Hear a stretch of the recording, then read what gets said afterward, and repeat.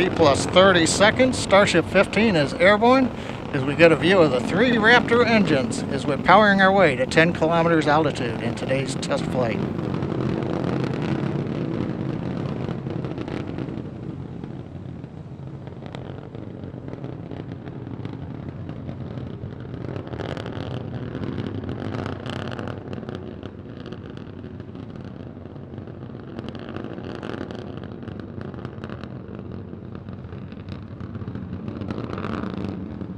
Just past 1 minute into flight, we're through 2 kilometers altitude. All 3 Raptor engines continuing to burn. Next major event, about 1 minute, is we will turn off the first of the 3 Raptor engines.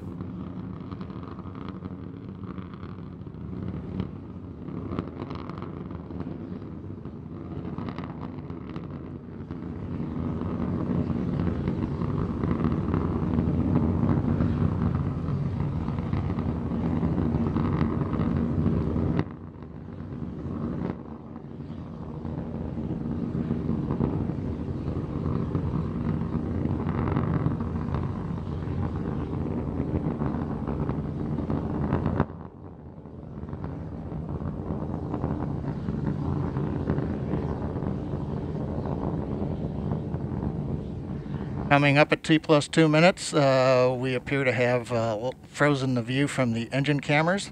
However, the Raptor engine's continuing to perform, and we've got shutdown on engine 3 on time.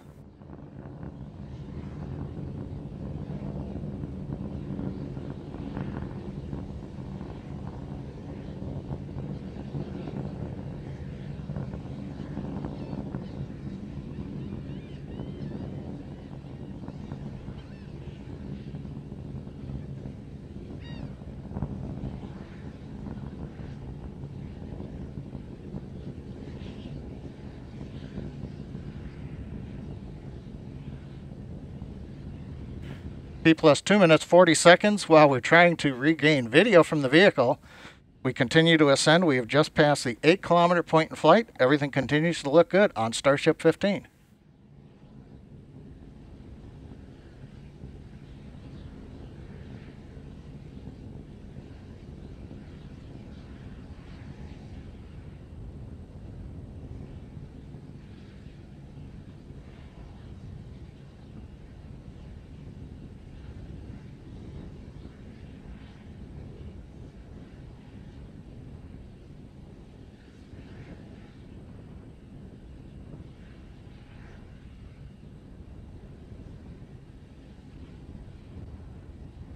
Coming up on 3.5 minutes into flight, we're approaching the 10-kilometer altitude. We'll begin to hover here. We've had engine number 2 shut down on time. We'll now be moving into the hover with 1 engine, and then in a little bit we will begin the flip over to horizontal position and begin our descent, where hopefully a ground camera will be able to bring us live views of the flight.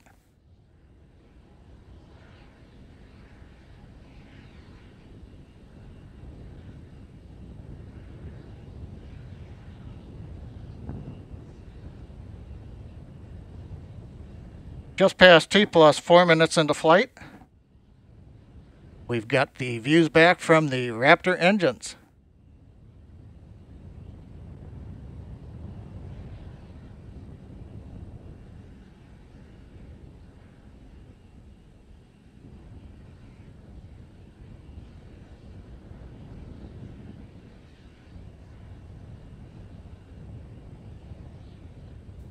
We get T+4 minutes 34 seconds. While we're working to regain video, it looks like we've got a shot looking back at the flaps on Starship. We're in the horizontal descent phase now. We're passing 6 kilometers. Now, a reminder, phase that's coming up as we get ready for landing, we will light 3 Raptor engines, flip the vehicle from horizontal to vertical. If things look good, we will shut down 1 Raptor engine and then possibly a second one and land on a single engine in the landing zone. 5 minutes into flight, Raptor continuing to descend. We're coming up on 3 kilometers altitude.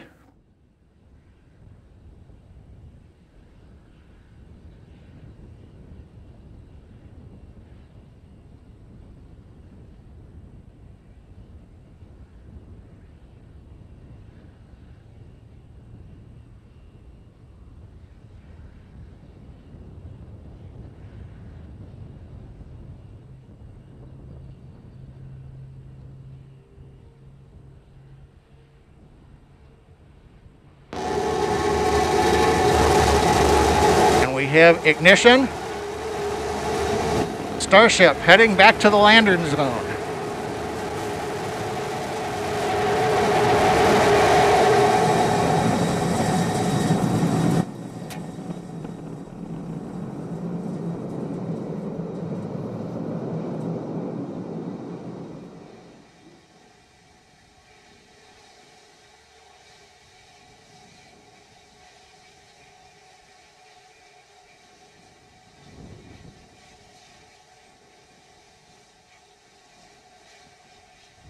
And Starbase Flight Control has confirmed, as you can see on the live video, we are down. The Starship has landed.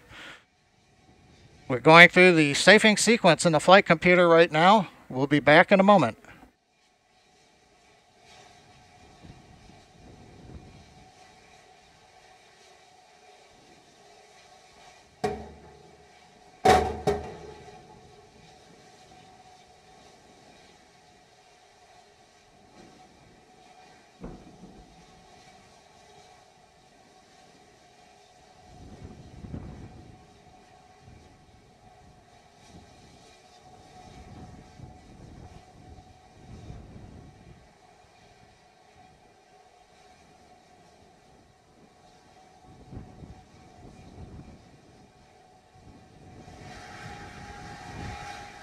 Well, if you've just joined us, you missed a great flight.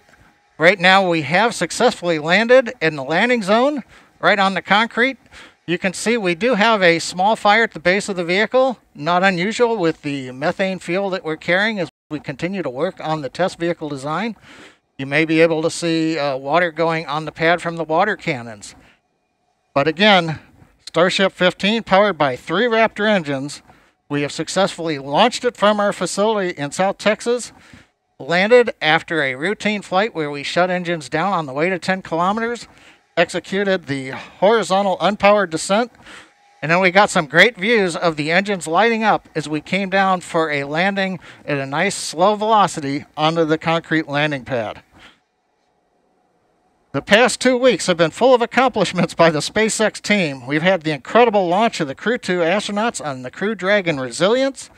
We've had the first nighttime landing and recovery of the 4 astronauts on Crew Dragon Endeavor's flight last Saturday night, and 2 successful flights of Falcon 9 in the past 7 days, each carrying 60 Starlink satellites successfully into orbit. And now the SpaceX Texas team has flown a test flight of Starship with a landing back in the landing zone here in Starbase, Texas. Also like to remember, this is the 60th anniversary of the first American in space, astronaut Alan Shepard and his Mercury capsule, and SpaceX has landed Starship successfully on this date. Again, an outstanding period as we work to enable the future of human spaceflight and expansion into the solar system. And with that, we're going to conclude today's webcast with the views here of Starship 15. Thank you for joining us here at SpaceX, and have a good day.